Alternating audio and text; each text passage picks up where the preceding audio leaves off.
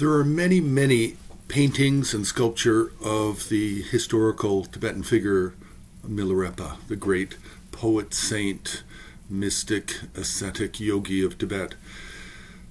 But when you have a really large amount of art, you have to divide it between sculpture and painting.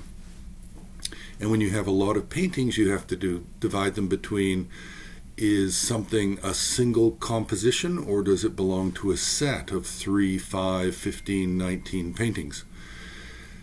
And then after you've done that, you kind of have to go through and decide what are really the best aesthetically, by artistic skill. What are the best, let's say, 5 paintings of Milarepa that we know of currently?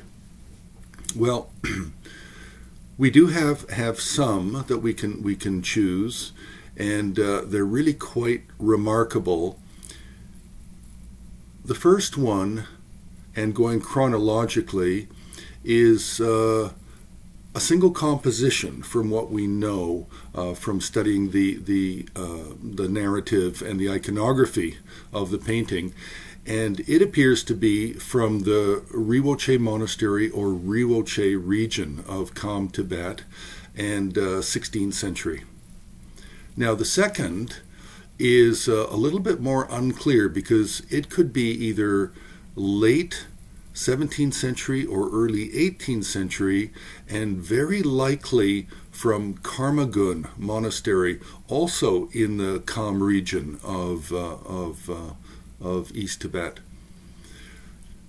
The third painting is somewhat well known because there are at least 3 other sets that are known to be based on that compositional style, with, I believe, 19 compositions in each set. And this painting is from the Chamdo region. It could be Chamdo town, or it could be just the region itself. And it is late 18th or 19th century. And by far one of the more popular compositional iconographic sets that we know of, because of the number of copies that have been located.